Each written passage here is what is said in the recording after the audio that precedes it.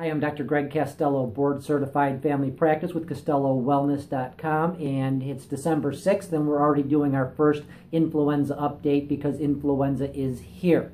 So we do a influenza surveillance with the CDC every week. Hospitals send down influenza samples for confirmation, and they monitor the flu activity, and they also monitor in the CDC what type of flu is circulating. So let's go back and talk about the flu shot first. Every year we have an influenza vaccine. It's a little bit different than the year before, and we look 6 or 7 months prior to flu season and make a determination of what strains of flu we think are going to be most prevalent in flu season, and then generate a vaccine over the next 6 months. So all the vaccines have 3 or sometimes now 4 types of influenza in them. They always have 2 A strains. A is the more severe version of influenza. Most of the flu season is influenza A. And this year they chose A California, which is an H1N1 influenza. This is the swine flu from 2009. It's been in the regular flu shot every year since then. There's an A Texas, which is an H3N2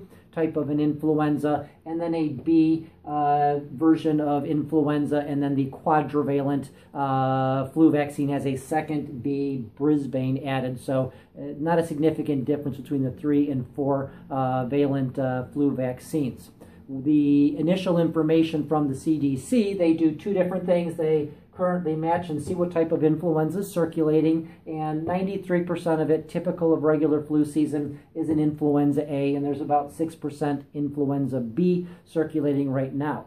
They further go in and they analyze the influenza, and they tell us what type of strain is predominant. So this year, the predominant strain, at least right now, is an H3N2, which tends to be a more severe influenza. It tends to be involved in the last 3 bad flu seasons where H3N2 predominant, and 99% of the influenza A that we're isolating is this H3N2.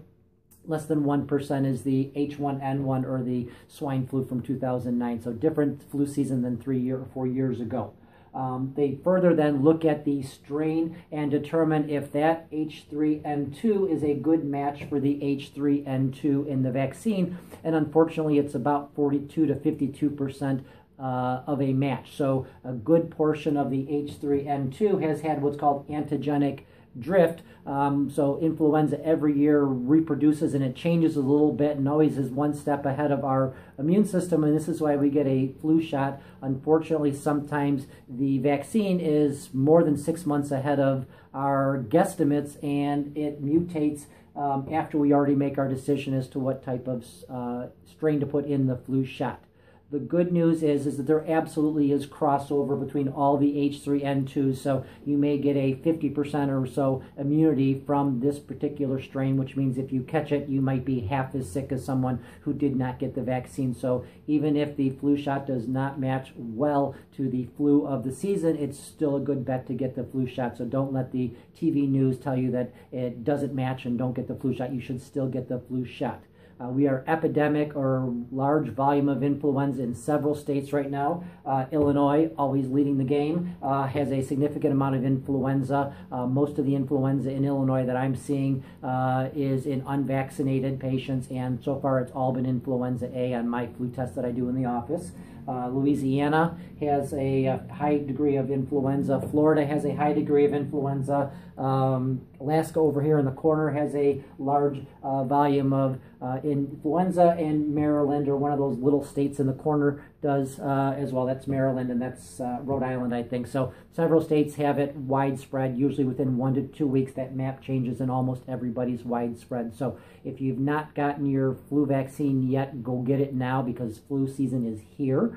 The good news is we're about a week away from Christmas break, and a lot of times when we see early influenza starting to ramp up, everybody goes home for 2 weeks, and we don't have that school spread, and it kind of puts a little bit of a damper on it, but it is early in the season. We are having travel, obviously, with Christmas holidays, so someone in Illinois with influenza gets on a plane and goes to one of these states over here, and they transmit it to people who might not have otherwise had the direct contact. But very early flu season. The flu shot is not perfect, but still a good bet to get. H3N2 is the predominant strain, and that is typically the strain that's associated with epidemic or bad flu seasons. So far, there's been over 500 hospitalizations for flu. There's been no pediatric deaths, but we'll follow that up as time goes on because the CDC prints a report every week. So if there's something significantly different, I'll update you on it. Dr. Castello, thanks.